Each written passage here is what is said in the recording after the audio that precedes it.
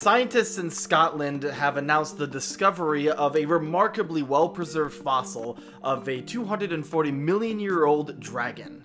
Welcome back to Paleopedia, and meet Dinocephalosaurus orientalis, an ancient species of marine reptile that lived in southern China 240 million years ago during the early Triassic period, right around the exact same time that the first dinosaurs were evolving. Dinocephalosaurus measured in at around 15 feet or about 5 meters in length, but most of that length was taken up by its extremely long neck. The neck makes up a little over half of the entire length of this reptile, making it a very unique looking species. Now, if you are a big prehistoric life kind of person like I am, and you've watched a wide variety of prehistoric films and documentaries and things like that, you might actually recognize not this particular species, but another similar species called Dinocephalosaurus. And if you compare the two together, they both look remarkably similar. In fact, they're both closely related to each other. Both Dinocephalosaurus and Dinocephalosaurus are part of the group of reptiles known as the Protorosaurs. Now, it is important to note that while they are closely related to each other, neither Dinocephalosaurus or Dinocephalosaurus evolved from each other. They are sister clades, just closely related to each other. They both evolved their long necks convergently.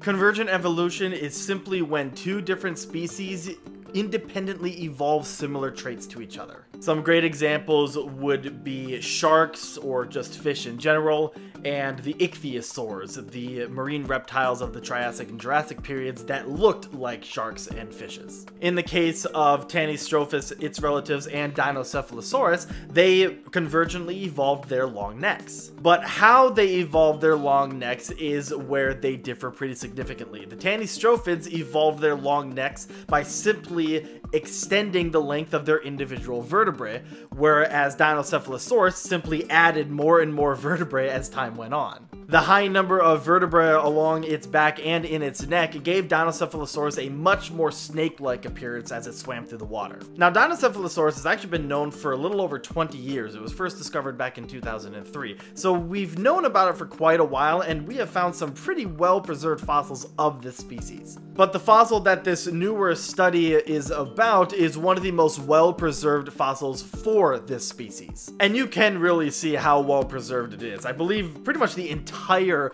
skeleton is present in this fossil, which gives us a really good in-depth look at what we believe this animal not only just looked like, but how it probably even behaved. Because of this fossil and other fossils like it, we know that Dinocephalosaurus was an aquatic reptile living along the coastline in shallow seas, feeding on a wide variety of fish. Due to its more flippered limbs, it's believed that Dinocephalosaurus was a much better swimmer than its Dinocephalosaurus relatives, and it probably hunted differently as well. From what I can gather, Dinocephalosaurus likely hunted by lying in wait at the bottom of the seabed, flipping its head up into shoals of fish swimming overhead, whereas Dinocephalosaurus, using its more snake-like neck, could probably weave around the schools of fish, snatching up individuals as it swam. And we know it ate fish because we have found intact fish skeletons inside some of the fossil body cavities, so we know it was a fish eater. It's also believed that Dinocephalosaurus gave birth to live young at sea, because one of the fossils that we have